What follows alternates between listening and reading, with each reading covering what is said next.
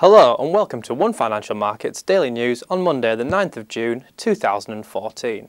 The outlook for the pound remains strong for the coming months and the currency looks set to maintain its recent gains. In recent weeks, the sterling has gained against both the euro and the US dollar, and forecasts from the Scotiabank indicate this trend will continue. The strength of the pound is expected to be shown in the coming months as the Bank of England is set to become the first of the G4 group of nations to increase interest rates. GDP in the UK is also expected to outperform other advanced economies around the world.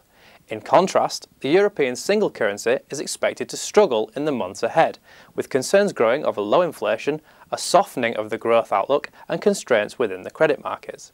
These are likely to bring action from the European Central Bank, which could lead to a depreciation in the euro.